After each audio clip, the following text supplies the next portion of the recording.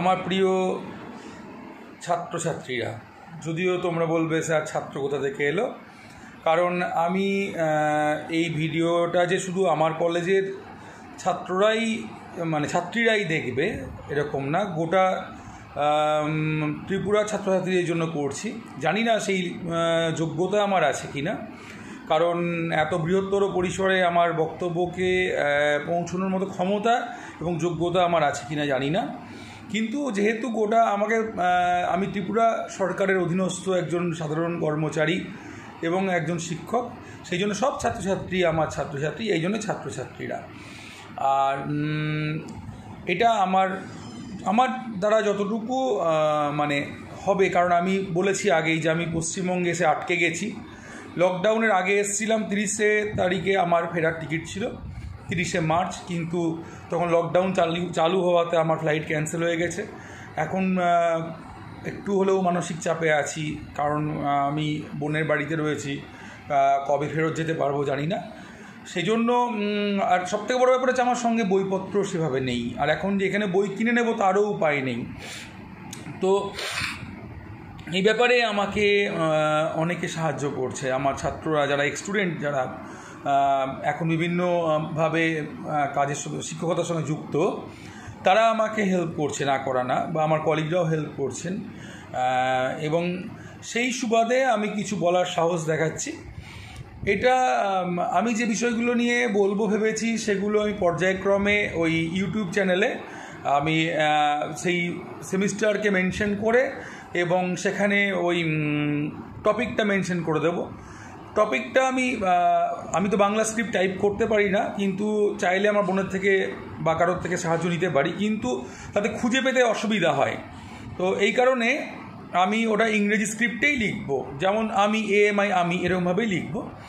আমার চ্যানেলটার প্রথমেই যেটা বলছি যে আমার চ্যানেলটা যেটা আজকে আমার অফিসিয়াল অ্যাকাউন্টে বানানো হয়েছে, সেই চ্যানেলটার ফার্স্ট লেকচার এটা, এবং এটা আমি তোমাদের কাছে পৌঁছে দেওয়ার চেষ্টা করব আমার বিভিন্ন সোশ্যাল মিডিয়ার মাধ্যমে। তোমরা এটা নেওয়ার পরে আমি যেটা ফেসবুক লাইভেও বলেছি যে ইউটিউবে দেখবে ডান দিকে সাবস্ক্রাইব বলে একটা বাটন আছে। তোমরা যদি মনে করো যে আমার এই লেকচারে তোমরা উপকৃত হচ্ছ বা আমার লেকচারে তোমাদের প্রয়োজন আছে, তাহলে ওটা সাবস্ক্রাইবটাকে টিপলে পরে এটা সাবস্ক্রাইব হয়ে থাকবে।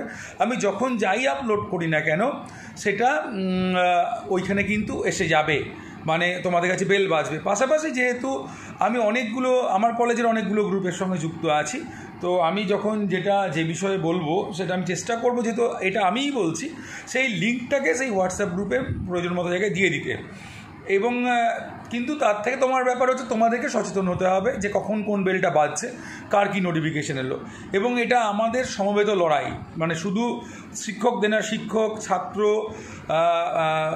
মন্ত্রী, সাধারণ জনগণ, সবার সমবেত লড়াই এটা। এখন গোটা বিশ্ব বিপর্যয়ের মুখে। কোভিড-19 জন্য বিশ্ব অর্থনীতিতে বিরাট ধাক্কা পড়েছে, এবং আগামী দিন কি হবে জানি না, কারণ ভাইরাস বিনাশ করার জন্য যে ওষুধ বা মেডিসিন হয়তো চলে আসবে, কিন্তু তার আগে বহু মানুষের না খেতে পাওয়ার অবস্থা হয়ে যাবে। তো সেই একটা মারাত্মক মুহূর্তের সামনে দাঁড়িয়ে আমরা যদি একজোট হয়ে লড়াই না করি, তাহলে সেটা খুব অমানবিক হবে। এবং আর তো কিছু করতে পারছি না, ডাক্তার এবং পুলিশদের মতো রাস্তায় নেমে বা কিছু মানুষের মতো রাস্তায় নেমে মানুষের সেবা করতে পারছি না। অ্যাটলিস্ট আমার ভিডিওর মাধ্যমে আমার ছাত্রদেরকে যদি কিছু দিতে পারি সেটা চেষ্টা করব। তবে তার মধ্যে সীমাবদ্ধতা থাকবে, কারণ আমি বারবার করে বলি, লিটারেচারে সাহিত্যে 2 আর 2 কত, আমার ছাত্রদের প্রথমেই বলি, তোমরা জানো 2 আর 2 এটার অদ্ভুত একটা লজিক আমার জন্য। 2 আর 2 4ও হয়, 0 হয়, 22 হয়, 1 হয়। ওই 8 শব্দটা অনেক কিছু ডিফাইন করে বা অনেক কিছু মনে করিয়ে দেয়। ওটাই সাহিত্য আমার জন্য, যে যার ভাবনার ব্যাপ্তি যেরকম সে সেরকমভাবে দেখে। সুতরাং একটা সাহিত্যকে বিভিন্নভাবে দেখা হয়। হ্যাঁ, যেখানে তথ্য থাকে সেখানে তো ব্যাপার থাকেই, সেখানে তো কিছু এদিক ওদিক করার থাকে না, সেটা তথ্যই। কিন্তু আমি আমার অজ্ঞাতসারে বা অজান্তে যদি কোনো জায়গায় ভুল বলে যাই, আমার ছাত্রছাত্রী যারা আছে যদি এরকম পাও, আমাকে আলাদা করে ইনবক্সে বলবে, হোয়াটসঅ্যাপ বা ফেসবুক ওয়ালে বললে তো ব্যাপারটা সুন্দর দেখাবে না, তোমরা সেক্ষেত্রে আমাকে ফোন করবে বা আমার ফোন নাম্বার চেয়ে নিয়ে ফোন করবে। আমার কলিগরা যদি হন অবশ্যই আমাকে আলাদা করে জানাবেন, কারণ আমি অতটা পারফেক্ট না, আমার অতটা পারফেকশন নেই, এটা আমার অপারগতা। সুতরাং যদি সেখানে কোথাও ভুল কিছু বলে থাকি তাহলে পরে সেই জায়গাগুলোকে আমাকে সংশোধন করে আমার উপকার করবেন, কিন্তু আলাদাভাবে আমাকে ফোন করবেন বা হোয়াটসঅ্যাপে জানাবেন। আর তার থেকে বড় ব্যাপার, আমি যেটুকু জানি সেটাকে আমি ছোট ছোট ভিডিও করে আপলোড করব। এই 7-8 মিনিট 10 মিনিটের মধ্যে আমি সেগুলোকে আপলোড করে দেওয়ার চেষ্টা করব, যাতে নেটওয়ার্কের জন্য তোমাদের পেজটা খুলতে প্রবলেম না হয়।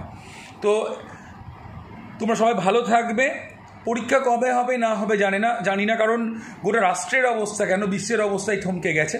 সুতরাং আমাদের কাজ আমরা চালিয়ে যাই, পড়াশোনা করতে হবে, তারপরে চিন্তা করা যাবে পরীক্ষা কবে হবে না হবে।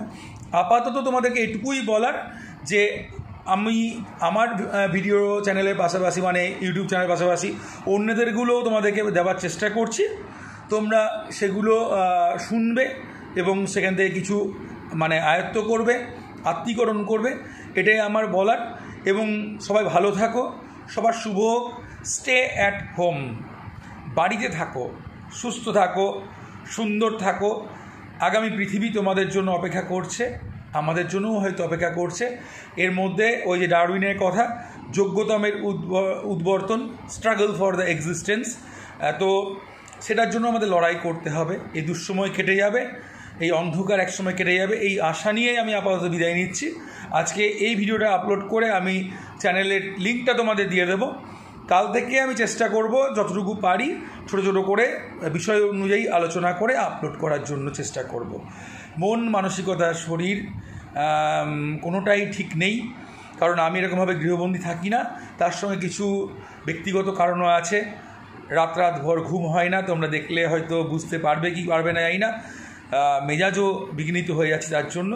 আমি যদি কারোর সঙ্গে এরকম খারাপ ব্যবহার করে থাকি বা খারাপ আমার আচরণে পেয়ে থাকো, নিজের মনে করে আমাকে ভুল বুঝো না।